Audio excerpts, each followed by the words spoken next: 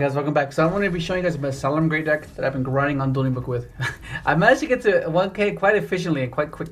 And that's like the biggest difference. Because of course anyone can do it. Anyone can get like to above 1k rating.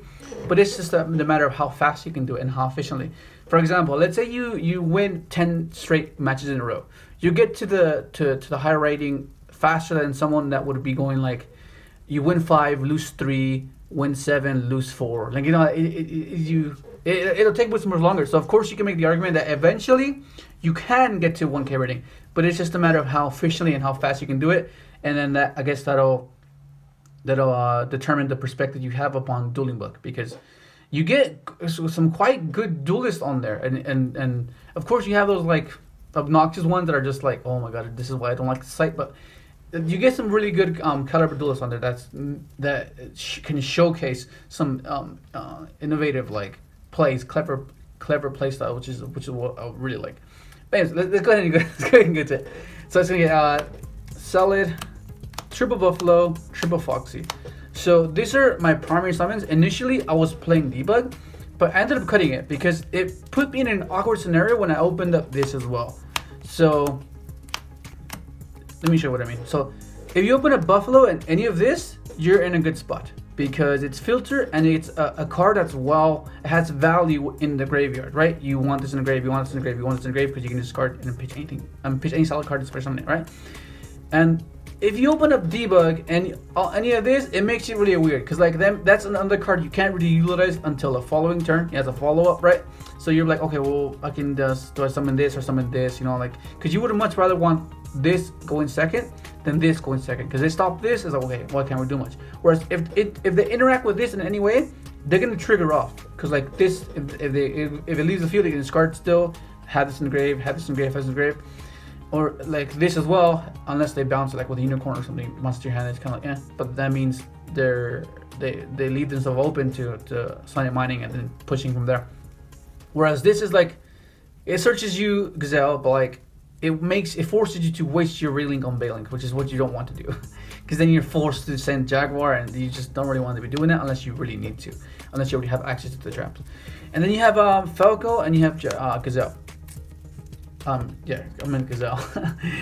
Gazelle, everyone knows what Gazelle does. So like the way the deck constructed is to not fully rely on Gazelle, and the fact that you have access to the traps much more frequently, Gazelle becomes less important, and that's not a bad thing. The cards that basically tell your opponent you can't do whatever you want. So okay, so you have Nibiru, triple Nibiru, just deal with build the boards, you know, just to ease the matchup a little bit. Then of course you have your Ash Blossom. It's just part of the deck. It's just the fact that you can recur your traps and Ash Blossom the following turn after you've used them is hard for your opponents to keep up. Like, it's just, oh, it's insane. And then of course you have triple Drone Lockbird for Nadir, Mountain, Alistair, Fossil Dig, Dragon Link. It prevents your opponent from molding their hand to try to play past your double trap. Whereas if you drop this, they're forced to play with the cards they're given, and it makes it a little bit easier for you, because the more they mold their hand, the more tricky it becomes for you to anticipate, and that's what this solves, which is insane. And you can Omar summon it, make an Omarage, which is quite important in this deck. And then of course you have your circle and your sanctuary. I've drawn these two so, oh my god, I don't know, man. They're just rages just don't work well with me. Triple Pot of Desires. You do not feel any guilt resolving this, because you don't play one of each of the traps.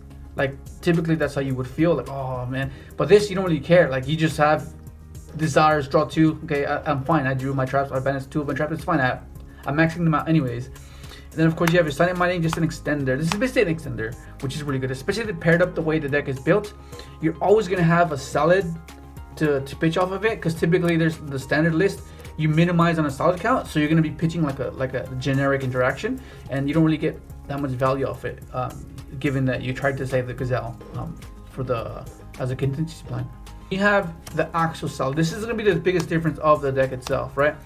The ratios, because I'm maxing these out. So at face value, right off the bat, you're thinking to yourself, I do not want to see these going second against Dragon Link, or you know, like you do not want to see that. Like that's the biggest issue, right? But it's a 50-50 chance that you'll win a dice roll or not, right? You have to take that into account. Don't just think that you're gonna lose the die roll. Of course, that is a possibility, but there's a chance that you might win the die roll. So that means the way Solid wins is if you have access to both of the traps and an Ash or a Nibiru or a draw. Like that's how you win. And it buys you another turn after you've established and have these engraved, and you've used these because you stop your opponent, and that's how you survive. Having that set up for at least for the follow-up is insane. Like it's insane. So it's kind of hard to lose. Like after you've used your Ash, after you use your Roar and your Rage, and then the following turn you add this back, add this back, add this back. Like your opponent has only so many has limited resources to push past that again. Like, you know, why wouldn't you want to have that establishment as often and as quickly as possible, right? Because like all these are archetype based cards. They work within the deck, right? Like you can pitch any of this for Foxy. So like you're always gonna be able to have a pitch for Foxy if Foxy is engraved. Like it's really good. You can reset itself, right?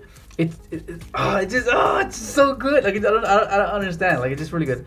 But of course you have to take into account. Of course there is that chance, like I mentioned earlier, you can open this like a Dragon Link and just straight up lose, like, you know, because like, you know, but that's just, you have to give and take. You have to understand that if you're taking this route, you take the good with the bad, you know, like if you go first and you win game one, thanks to this.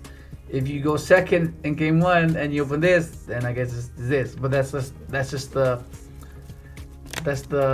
double-edged sword, I guess. But like, it just works really well.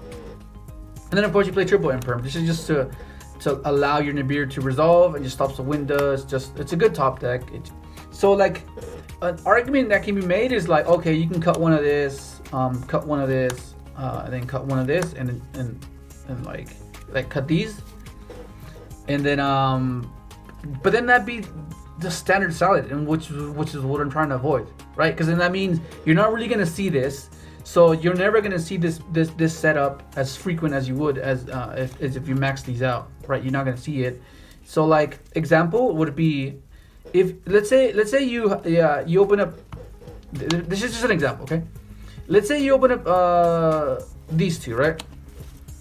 It's an interaction, yeah, but the deck itself has an interaction that can be recurable, right? Compared to this, if you open up this, you can get this back. You cannot get this back. You cannot get a Nibiru back, you know, like you can't get a draw back. You can get this back, right? And that's the biggest argument. Of course, it's dependent on you going first, but there are times where you can interact. You can interact with like a simple Nibiru or a simple draw, and then your pushback would be very minimal. But the fact that you have this as an option to recur itself, like pitches of Mining, pitches of Foxy, and then have it to be being able to recur itself, is the biggest difference in what from a standard list. Like you would have to test out the deck yourself to understand what I mean exactly. But yeah, that's one of the biggest differences, because like it's really good. Like you want to have this in circulation as fast as possible, because that's how you overwhelm your opponent. It makes it hard for them to keep up. Okay, and then you have your extra deck. Right? You have the standard, triple Balinks, triple Wolf. This is debatable now. You can but I still like Heatleo for what it does. Then you have access code, transcode, update jammers, blast mage, link spider. This is not standard. Link Rebo, Salamangreat Mirage. So the reason you play this is because of this. So let's say you get Nibiru, right? Because this happens quite a lot. Okay, so let's say you get Nibiru, right? And you kind of have to anticipate for this, assuming you have the resources to do it, which is quite often. So let's say you go like this. You get Nibiru, you link away the token, right? You link away the token, and you make a link spider, because it's a Cyberse. And you pitch for Foxy, right? Because odds are you're gonna have a bunch of solid cards to pitch for Foxy, right? And really good ones, for that matter, right? And you have these as well, right? And you can reset this, and it's insane. So then you pitch for Foxy, and then you make Splash Mage, right? And odds are you've already made a Wolf, because that's why they tried to Nibiru you, because they wanted to make sure to turn off the Roar and the Rage. And you use Splash Mage to bring this back.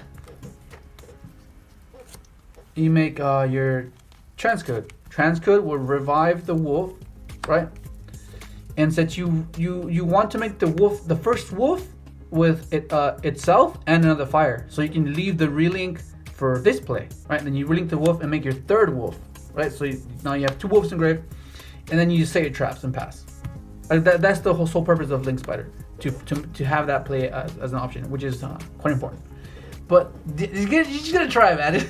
I'll put the link in the description so you can download the deck and then import it and just test it. But actually test it. Don't just play one match and just like, okay, because like you can't really determine anything from just one match. You have to actually test it and I guess gain the perspective. But that's basically gonna be it, man. Hopefully you enjoyed the video. Like, subscribe if you haven't, and thanks for watching.